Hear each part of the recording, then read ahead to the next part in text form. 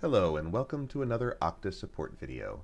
Today we're going to guide Okta administrators through the process of adding an identity provider, or IDP, to their Okta organization using the Okta REST API and Postman. This video is all about streamlining that process, making it faster, easier, and a whole lot more efficient. Let's dive right in. Our first step is to obtain the key ID, or KID, of the org-to-org application.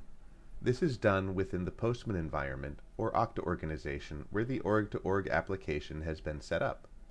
Execute the get app request in the identity providers collection to obtain the KID.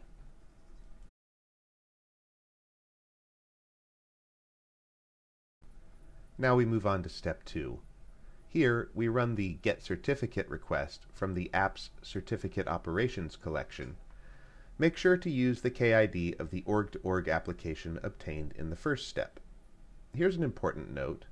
Make sure to switch Postman environments or Okta organizations to the target of the org-to-org application obtained from step 1.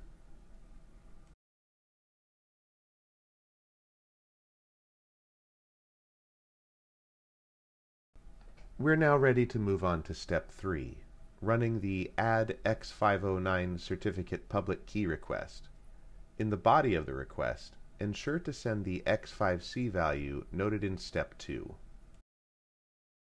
Finally, for step 4, execute the add SAML2 IDP request from the identity provider's transaction operations collection.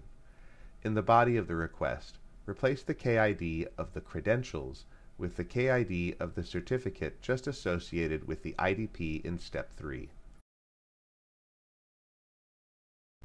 If all these steps have been followed correctly, there should be a 200 OK response, and the details of the newly added IDP will be displayed in the response window in Postman. Congratulations! You've successfully added an IDP to your organization. Thanks for joining us in this Okta support video.